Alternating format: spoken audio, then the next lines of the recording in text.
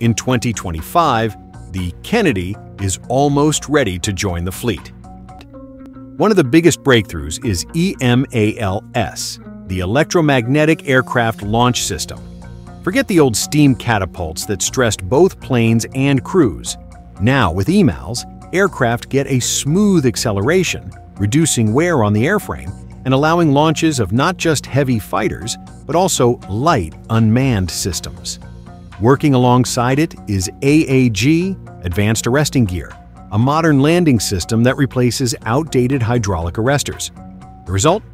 This ship can put up to 160 sorties per day, and in combat mode, up to 270. That's a 30% increase over the Nimitz class. And that's not all. The way weapons move has changed too.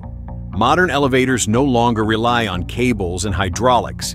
They use electromagnetic systems that shuttle missiles and bombs from below-deck magazines to the flight deck twice as fast, cutting reload times and increasing the tempo of strikes. Inside, it's practically a small city. Automation has trimmed the crew by about 800 people, a savings that will amount to billions of dollars over decades.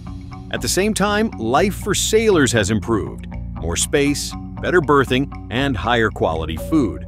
What about the ship's eyes and ears? It carries the Enterprise Air Surveillance Radar, EASR, a multifunction system that can spot aircraft, missiles, and surface contacts. It's scalable and built to integrate with future sensors.